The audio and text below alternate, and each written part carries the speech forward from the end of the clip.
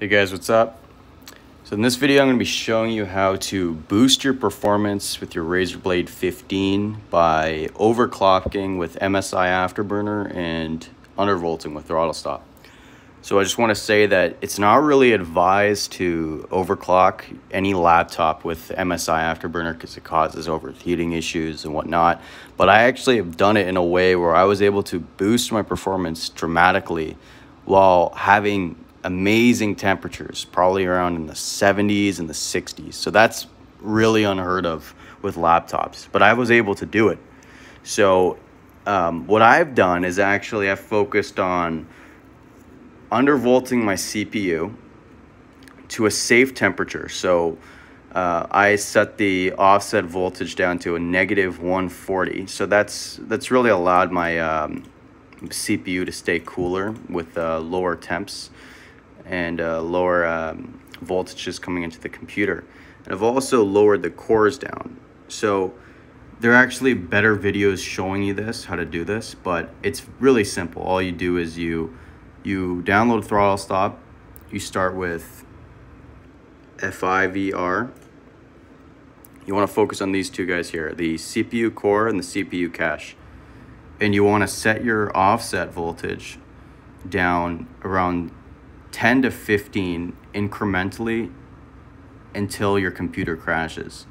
So once your computer crashes, that tells you that you should probably lower the voltage. Mine works great at negative 140, but for you it may be different. And I've also lowered the cores quite a bit. So I set down to 40, 38, 37, 36, 35, 34.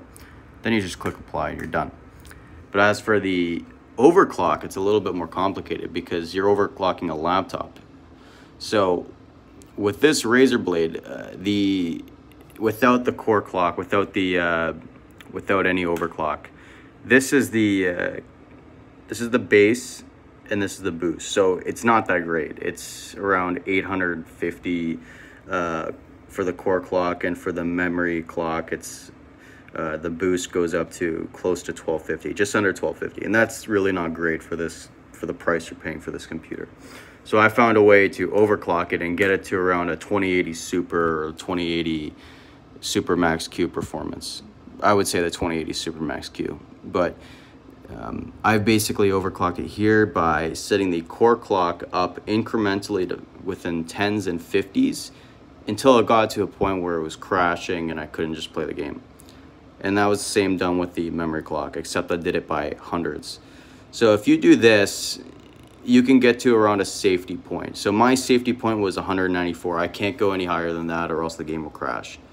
And that being said, my temperatures have been totally fine. The performance has been great.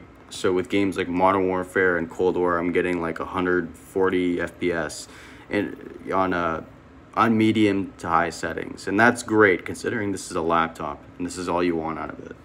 So just like and subscribe if you like the video. I can show you a more in-depth video if you want. I'll be uploading a video showing the performance I've gotten out of this overclock and how I've done it. So give it a like and subscribe to see more content. Thank you.